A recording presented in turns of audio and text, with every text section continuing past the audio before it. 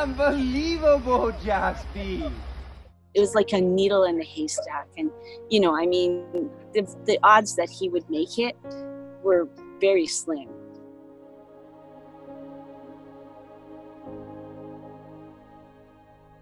It's vast and swirling.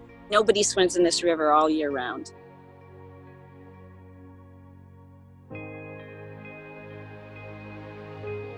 We have coyotes, we have bears, we have cougars. We have a lot of things out here. Like right across the road is a coyote den. There was fireworks that night. Who knows what happened?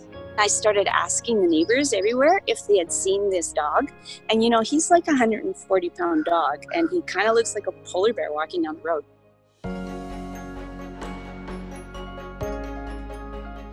Everybody was like, is he here? Is he here? It was like their dog. They were all going, okay, we can do this. We got this.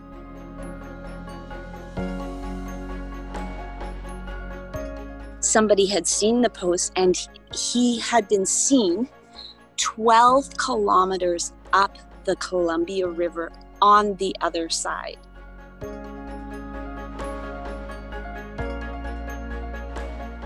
I was like, oh God, thank you. And then we searched all over.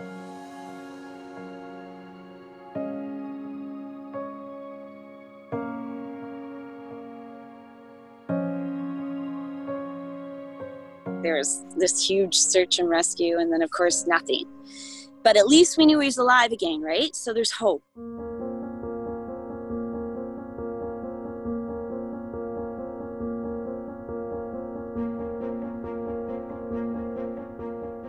I was bawling my eyes out because it was just so huge. Here's this swollen, churning river, and my dog might potentially try to swim this river again.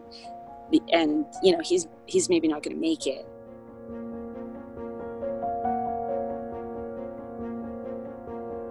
And he's like, no. He says, why would we stop? It's not like Hollywood. It's not like the dog's going to just get in the middle of the road and run towards you.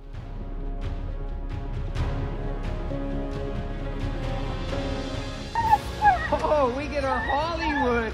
We get our Hollywood. Oh, Jaspi boy.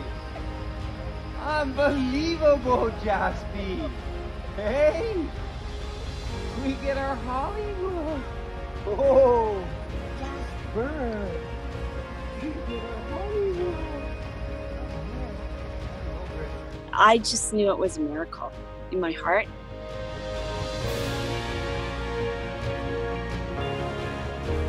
There's somebody out there that just really cares about us enough to bring back our dog.